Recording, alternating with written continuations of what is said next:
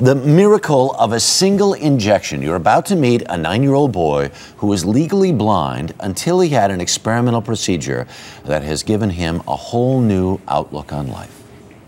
For so long, we didn't know what he had. Classified as legally blind due to an inherited disease called Leber congenital amaurosis, reading in school or riding a bike came with a high degree of difficulty for Corey Haas. A gene therapy trial at Children's Hospital of Philadelphia changed all that. Here's how the procedure works. Scientists use DNA from a DNA bank to create a functioning gene, a gene which Corey was missing.